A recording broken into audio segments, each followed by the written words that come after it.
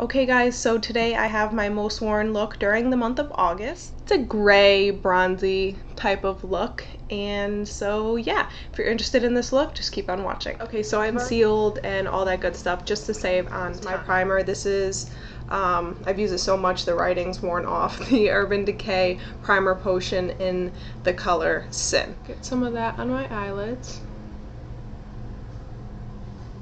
And I'm just gonna rub that in.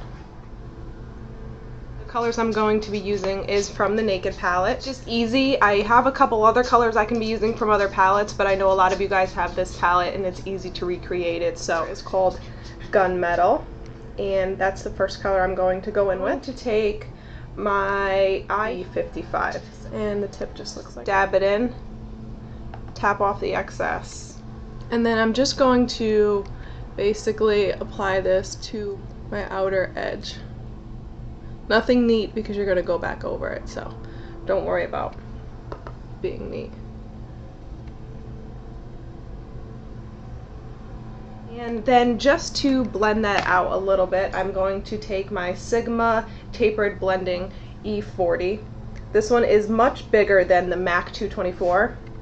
It's much fluffier. These two colors are really good for blending, and that's the Naked, and I'm gonna grab a little bit of Buck too. This one's a little bit too light for my skin, and this one's a little bit too dark, so I just mix them both together. And I'm just gonna blend the top, just so it's not so harsh. Go ahead and do the same on the other eye. And like I said, those two colors are really good for blending because when I mix them, they match my skin tone, so it just kind of blends everything together so it's not so harsh. You should have something that looks like that. I really love this color Kitten by Stila, so I'm going to be going in my inner corner with that. And I'm going to be using my Sigma Large shader. It just looks like that. So I'm just going in and I'm tapping it, and then just tapping off the excess. It is very yellow, bronzy color, but I really like it. And grab a little bit more, tap it off. I want to make sure that the inner this color as well. Do the same on this eye, just the inner corner. Blend it a little bit, not too much. You really don't want to go into the gray because you don't want to get the gray on this brush. And a little bit underneath. I'm going to go back in with my shading brush, go back into Buck and Naked in the Naked palette, and blend that again.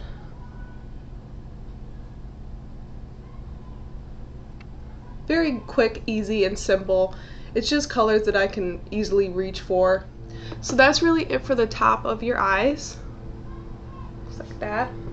Next I'm going to go in with my eyeliner E05 Sigma. Looks like that. And I know this is a normally used gel eyeliner, but I really love it for underneath my waterline because I don't get any fallout with this. I'm going to go back in with my Gunmetal color.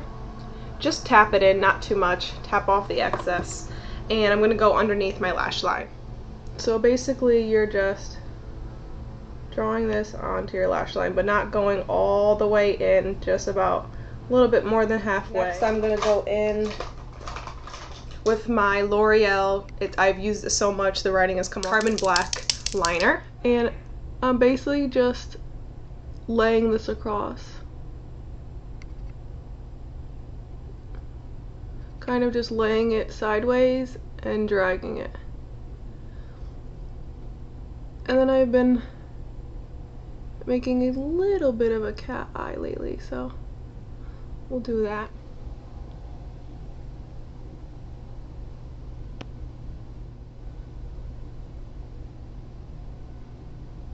I'm going to use my Uemura Eyelash Curler, my Chanel mascara.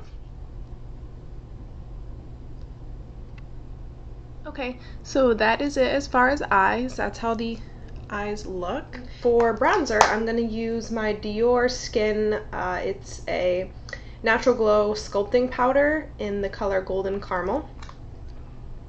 And it just looks like that. And I'm using my Sigma Blush Brush. It's a large powder F30. And it looks like that. And I just dab it in, tap it off, and that. For my lips, I'm just going to use my normal L'Oreal's Fairest Nude my favorite lipstick. So that's that. That is the finished look. I hope you guys found this useful, and I'll talk to you guys soon. I have on my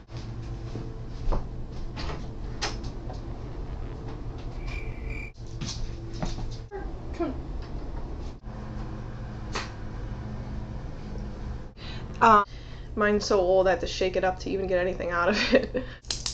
Get some more product out. I'm gonna try to pronounce that because I'll probably get it wrong anyways.